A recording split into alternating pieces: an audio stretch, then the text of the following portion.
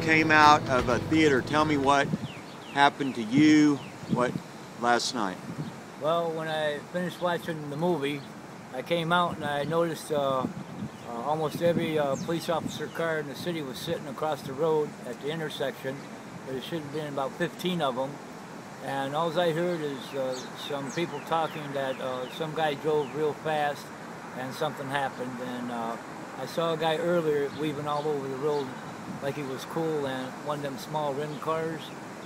That was earlier. I went in at 10, I would say about 12:15.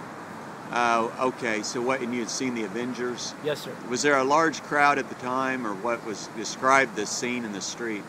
Well, the police had everything black from the center of where it hit, left one black and right one black past the ballpark, and one black north all the way to that little bridge.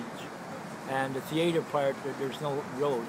So everything was blacked off, and there was at least 15 cars, and they had yellow tape all over everything. You couldn't walk or drive, and everybody had to use sidewalk, and all the vehicles had to take the back road under the bridge to get out.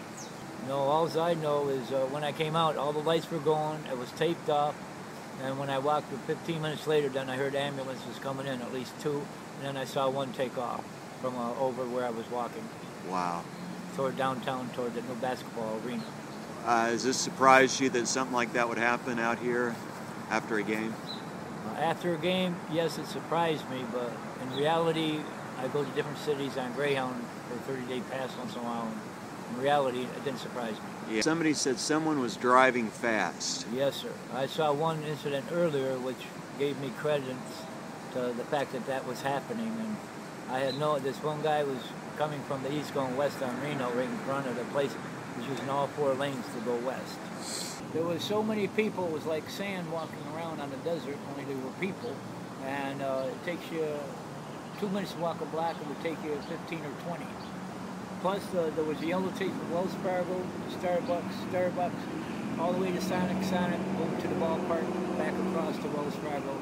About a 200-foot square of yellow tape and police cars all over. You saw a lot of lights. Describe that.